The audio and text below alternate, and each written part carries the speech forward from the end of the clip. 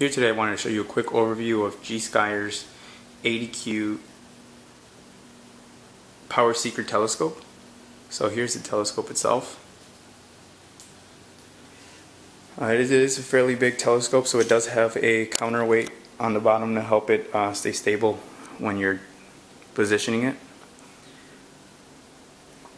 So I'll show you the tripod legs.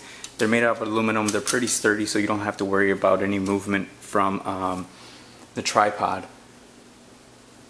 And when you're moving the telescope around, it's very important to have a sturdy tripod, and this one's pretty well built.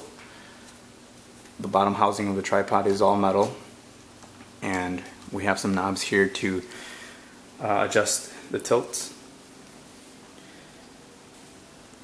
So the actual telescope you can remove fairly easily. If you're going to store it, you just take these two wing nuts off or loosen them, and this slides right off, so you do get fairly easy storage. So I would recommend keeping the box that the telescope came in so you can put it back in if you're going to store it. So here we have the little finder on the side and the actual eyepiece where you view the objects from. Here on the side we have the focuser that is adjusted like this, and we also have the slow turning knobs for focusing the X and the Y axis. You simply turn them and it allows you to turn the telescope up and down or left and right. So you use these after you find whatever you're looking at and you want to do some more precision movements without moving it too much.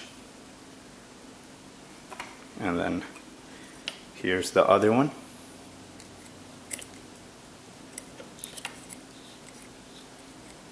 You can see it there moving.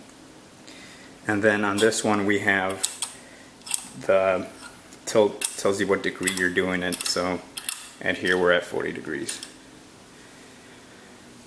But that's basically it. And here's the actual piece of the telescope. This one has an aperture of 80, so it's pretty wide aperture to look at the moon or some of the bigger planets. But there it is, just a little basic overview of the telescope.